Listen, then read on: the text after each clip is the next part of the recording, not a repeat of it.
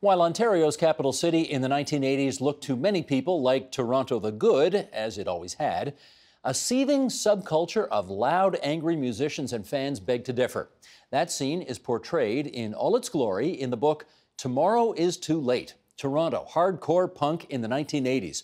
It won the 2019 Heritage Toronto Book Award, and it brings to our studio Shawn Chirrey, that's him on the left, he is the co-author of Tomorrow is Too Late, and Simon Harvey, a contributing author who is now owner of Ugly Pop Records. Good to have you guys two here for a discussion which is absolutely right in my wheelhouse, I have to tell you.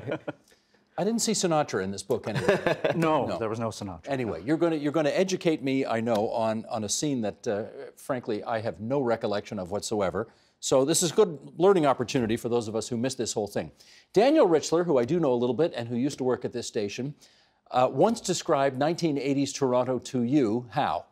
Very bleak, gray, and concrete. So I called him up and interviewed him in London, and he sort of, he was a guy who, grew up in the UK and then lived in Montreal before moving to Toronto. So as an outsider, he was able to describe it so eloquently, and I went, oh my God, you've nailed it. It was this gray, bleak, and he just talked about the parking lots, and you'd hop on the TTC and you'd see all this grayness, and then you'd go into a club, and they were these sweaty, disgusting places, but he described them as being filled with bright light and lots of excitement. He lived across the street from Larry's Hideaway, which was on Carlton Street at the top of Allen's Gardens. And so it was one of the places he described. It's right near Maple Leaf Gardens. It's right across, yeah, right down the street from Maple Leaf Gardens. And it was a fancy hotel in the 60s. It was called the Prince Carlton Hotel, but by the time we were teenagers, Larry's Hideaway was mostly a punk and metal club. I am happy to show the book here. This is what it looks like. And it's actually, it's a gorgeous sort of coffee table book of all the highlights of the punk scene. But I do have to ask you, what's the attraction exactly? When you're 15 years old, excitement and ideas. There's a massive outpouring of ideas that came out of that scene that, in retrospect, as an adult, some of them are, naive and not fully formed and so on. But as you go through this, we have the music, the bands, the clubs, et cetera. But then you have all these things about animal rights, queercore, feminism, straight edge, which is a sort of a punk rejection of drugs and alcohol abuse and so on, which doesn't even register with the mainstream, but was a pretty critical part of that scene at the time. And there's all these new ways of thinking and new ways of viewing the world that hit you when you're 15 years old and you're hungry for that kind of thing. If, like me, I didn't live in a place that was particularly bleak or horrifying. I grew up in Scarborough. Well, okay, bleak and horrifying, but a different kind of bleak and horrifying.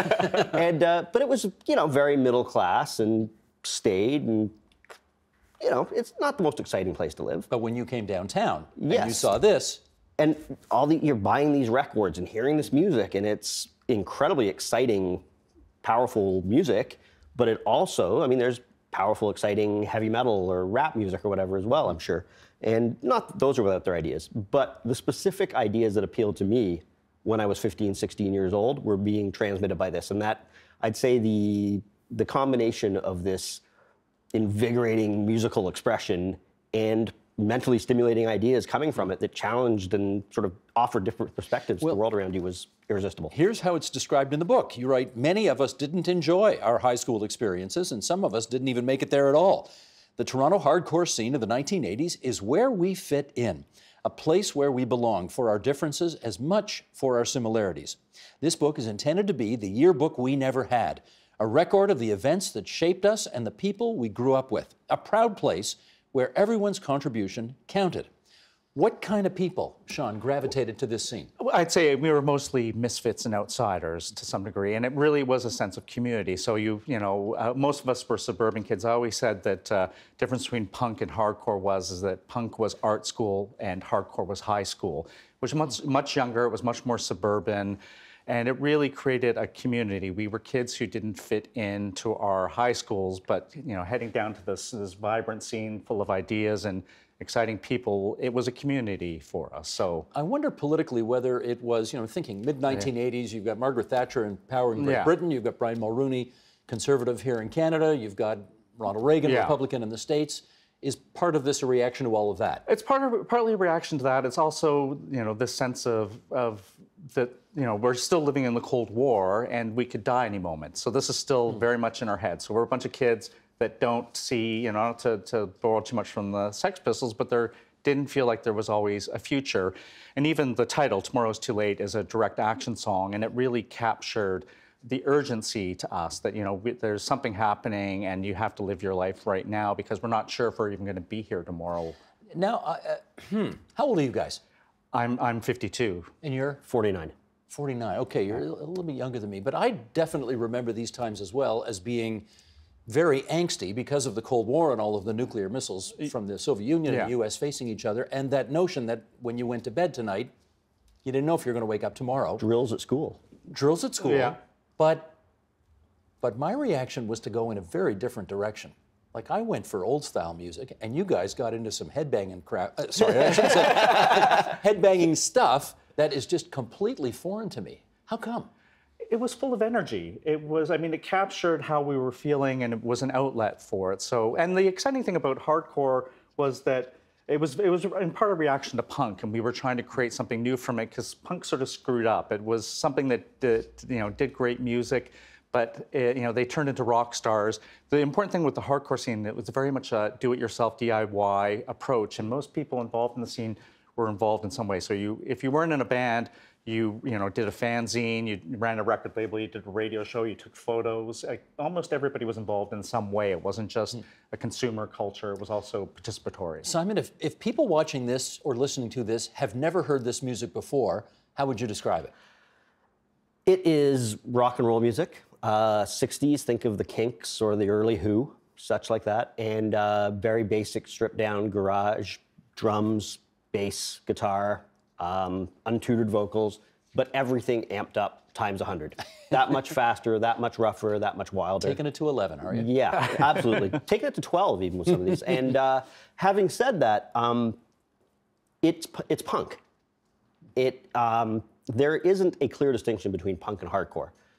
Hardcore just is short for hardcore punk. And it is what happened through the late 70s and the early 80s, where the most obvious characteristics of the Clash or the Ramones or whatever were stripped down to their most basic essentials and everything amped up again. Well, we got a clip here. Let's show this, because in the early 1980s, TVO ran a documentary on Toronto's hardcore punk scene, and it was called Not Dead Yet. So let's show a clip from that film, and then we'll come back and chat. Sheldon, if you would. I'm curious and strange things giving up on me secretly, but sympathy ain't what I need. Oh, cause you don't feel so for me. Hey, I'm running on. There's a tree. I'm running on. There's a tree. Okay, what is that? That was Madhouse, I believe. Yeah. But what is that dancing? That was before circle pits became a thing. So that would be slam dancing, which evolved out of the pogoing from the UK in the 70s, late 70s. Yeah. Having said that, musically, that is far from doctrine or hardcore. That is much more traditional punk rock. Like the kind of hardcore that really defines this with a capital H hardcore is quite a bit more extreme than that. But that looks like that. Oh boy, I'm going to sound like such an old fogey here. That kind of looks a little dangerous. That kind of dancing. It was. It started out dangerous in the early 80s period, but by the mid 80s, that was a club called the Turning Point, and then there was a place in the annex that we went to called the Bridge. By then, circle pits were the common form, and it was not very violent. You would run around in a circle, and if you fell down, somebody would grab you and pull you up. Yes. It was almost a joke. I think people sort of saw it as much safer than that early 80s period. It was energetic, but it was never malicious. Yeah. Because you can imagine that getting out of control. Some guy bumps into another guy a little bit too forcefully, and pretty soon the knives come out, and you got a problem. No knives, but fists. But fists. And there was two guys that sort of policed the pit in Toronto, and so they made it safe for all us younger kids. One of whom, Kenny, was front and center in that clip right there. Yeah. Kenny and Anthony. In the early 1980s, what role did skinheads play in the punk scene? So I think there was a bigger role of skinheads in the early 80s, and by the time I get into the scene in 83, 84, they were gone. We had less of a skinhead problem than, I'd say, Hamilton or Montreal. And we had skinheads here, but I was never sure. People, when we talked to them for the book, they were never sure if they were racist skinheads, which was the problem in other scenes, more coming from the UK influence. But by '83, there was a band called the BFGs. I won't say their full name for you. Well, I think I know what the F stands for. Yeah. Maybe what the B and the G stand for. Bunch effing and goofs. The right. BFGs. They were they were in Kensington Market, and they sort of policed the scene. And when skinheads got involved, they would deal with them. But between, I would say, heroin and the BFGs, that's sort of solved our skinhead problem in Toronto. Can I throw another name at you here? Yeah. Simon, who's the Squamish Five? The Squamish Five is, for lack of a better word, a terrorist group from BC. They were involved in the bombing of the Lytton Systems plant, where the guidance systems for cruise missiles were made. I remember that. I covered that. That was in Etobicoke. Yes. They let off a bomb that blew the bloody building apart. Yes. Not something I condone, certainly. But I suppose the connection to hardcore is that one of the members of that organization, that group, was he the bass player in the Subhumans? In the Subhumans, yeah. Yeah, they were a pretty radical left-wing strain of the scene that was, I would say, more pronounced in BC than it was here. But the band in Toronto, Direct Action, took their name from them because they called themselves Direct Action, whereas the media called them the Squamish Five. So that's where Direct Action took their name from, was that Squamish Five group. Direct Action, though, was intended to be politically active and violent. Yeah. Right? Yeah. So how much of that was a part of this scene? I'd say it was a part. It wasn't the complete part. The scene was, I think pieces of it were political and pieces of it weren't very political. There's so many different scenes that really sometimes don't overlap at all. Yeah. That are, there's totally hedonistic, drug-soaked rock and roll stuff under this, and there's really humorless, stoic, really austere, black-clad, super left-wing revolutionary stuff. And there's kids that ride skateboards and just want to play fast music, and a million different variations on these. And things like clothing and music and approach to drugs and so on just define these different streams within hardcore that make it very difficult to say, this is what hardcore was, or this is what hardcore stood for. Because there's just, it's a blanket term for a lot of different ideas. As you look around the province of Ontario today, how much of it still exists and where? Toronto is very much a thriving scene, and up until last year, we had one of the best, most vibrant festivals called Not Dead Yet, which is named after that documentary that aired on TVO. And Simon is still involved in putting out some of the band's records from the scene today. To a limited extent, but it's definitely nowhere near where it was even 2 years ago. Real estate prices and so on, I think, have a lot to do with that. People can't afford to play in bands because they've got 3 jobs. There's no small clubs left anymore. People can't afford to live downtown. I mean, it's what was a thriving scene 2 years ago seems to be dying pretty quickly. Okay, but the rock and rollers who came up in the 60s and 70s and so on, who are now in their 70s and 80s, I guess, if you look at the Rolling Stones, they're still doing concerts. Are there still concerts for punk bands? Oh, there are. Absolutely. There's a revival of bands coming through that were from the 80s hardcore scene, and there's a very new, vibrant scene, too, that is coming through, Like, you can be an old rock and roller. We've seen this. Yeah. Can you be an old punker? Oh, completely. Yeah. Completely. And everybody, when we were doing the interviews with all the bands, we interviewed about 150 people and had about 50 people's photo collections, but we always asked in the interviews, did punk have an impact on you?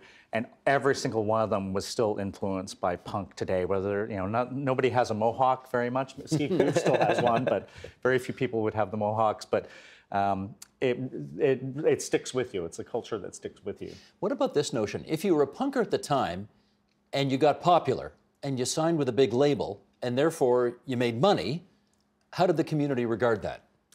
I don't think that happened in the 80s. Not to Toronto bands. Like, the big one was Husker Du signing to Warner Brothers, which was seen as a sellout thing at the time. But they'd already changed so much by that point that, people playing this kind of music just did not sign to major labels or get big. And I think sometimes there's a little bit of posturing in that, insofar as it's really easy to talk about how you'll never sell out when no one's offering you anything. So, and there's the very odd exception of someone like Husker Du that are musically valid and talented and have enough vision that they do get signed, and then the rhetoric changes a little bit, for sure. Yeah, and that changes with when Nirvana, appears in the 90s. And one of the bands that we cover, a band that was originally from Meaford and then moved to Toronto called the Sons of Ishmael, they were one of the few bands that toured extensively, and they did a West Coast tour. They had Nirvana open for them when they played in Seattle, and they didn't even remember it until years later when a book came out and there was a flyer, and they went, oh, that's who that band was that opened for us. Oh my gosh. How about this? Can you be a 50-year-old with a house in the suburbs and a minivan and, you know, a mortgage and kids and still be a punker? Sure. Are you? Like I don't have any of those things. I'm dirt poor and have nothing, but I got a great record collection. But do you still consider yourself sort of like a Oh yeah, I'm punker? a punk. I'm a punk, yeah. Yeah? Yeah. You too? Yeah, yeah. Huh. You're not what I think of when I think of punk rock. No, and I think even that whole aesthetic, most of us look like suburban kids with, you know, lumber jackets and jeans and skateboards. Yeah, I look the same way now that I did back then. Just even more beautiful, but... Now, can we take I'm from Hamilton, and I want to just sort of take advantage of this opportunity because to the extent I know anything about punk, we remember Teenage Head, which came out of Hamilton, out of Westdale Collegiate. Frankie Venom was the lead singer. Now, they were, I don't know, back in the day when I was in Hamilton, they were pretty big. Right. On the pantheon of punk bands, how big are they? What do you Best think? Canadian record ever made, in my opinion. Really? The first album, best Canadian record ever made. Huh. What do you say? My first concert was seeing Triumph at the CNE and Teenage Head open. They were both on the same label, and that changed my music trajectory completely, seeing Teenage Head in 1981. This was probably 6 months after the Ontario Place riot, when they played a show at Ontario Place that resulted in a riot. This was probably about 6 months after that, and it changed what I was into, seeing them. I'd heard them on the radio, but seeing them live sort of changed everything. Because they, now Frankie's gone now, but Teenage Head did a concert at a Ticats game during the last season. And I tell you what, they were louder than the crowd. Yeah, yeah. They're still plenty loud. Yeah. Yeah, they're probably the closest thing that we have to the Ramones in Canada. Right. Yeah. If you hadn't had a hardcore punk outlet for whatever teenage angst you were going through at the time, Shawn, where would you be today? Not in a good place, most likely. I was a working class kid with not great prospects in my future, and punk really allowed me to focus, you know, some of the angst I was having. But then, you know, I did a fanzine and ran a record label with friends and started doing radio shows at community radio stations, and it gave me a creative outlet for that angst. So. Simon, what does it say about the fact that, okay, 35 years ago, if you had a mohawk haircut and you had spikes all over your face and jeans and chains and, you know, you're emblematic of that whole punk scene, people noticed. Right. If you walk down Yonge Street in Toronto today looking like that, ho-hum, like nobody would notice at all. What does that say? I think there's definitely been, I mean, we talked about Nirvana coming up and so on, and what was that, 1990 or something? Yeah. I mean, I can't stand that stuff, but it's... there's a commodification of any kind of the trappings, the signifiers, the empty stuff of any culture that gets assimilated into mainstream and marketed, and you know, and that's been a successful process. Now everybody in the world has tattoos and Colored you know, they hair. market. Yeah, I mean, but Did you like it better back in the day when it seemed more I never cared too anti-establishment? much about that stuff anyway. Really? So yeah, I mean, a lot of us, I think, at the time almost defined ourselves within hardcore by not being like that. You know, there's. Yeah, there was definitely part of one side of hardcore was deliberately responding to what, to me in 1985, was already 3 years old. Shawn, let me give you the last word here, and I'm going to read an excerpt from your book. This by Jeff Berdahl. Is that how you say his name? Yeah. Okay, from the band Guilt Parade, who said, maybe we didn't put a dent in the universe, but we may have put a little key strike in the paint job. We tried to make people think. Did they succeed? I think we did. I think, you know, that's what stuck with people when we asked them about, you know, do you still have that? And the DIY and the questioning of authority and questioning of the common wisdom were things that have stuck with all of the punks that we talk to this day. Okay. First of all, congratulations on winning the Heritage Toronto Prize. That's a wonderful prize. Thank you. And this is a beautiful book. Well done. And I've learned something, which is why I come to work every day. So well done. And let's also mention the fact that TVO is going to be airing a documentary on Hamilton's own Teenage Head later this year. So we urge people to keep a heads up for that. Fantastic. Thanks, guys, very much. Thank you very much. Yes, thank you. Pleasure. The Agenda with Steve Paikin is brought to you by the Chartered Professional Accountants of Ontario. CPA Ontario is a regulator, an educator, a thought leader, and an advocate. We protect the public. We advance our profession. We guide our CPAs. We are CPA Ontario. And by viewers like you. Thank you.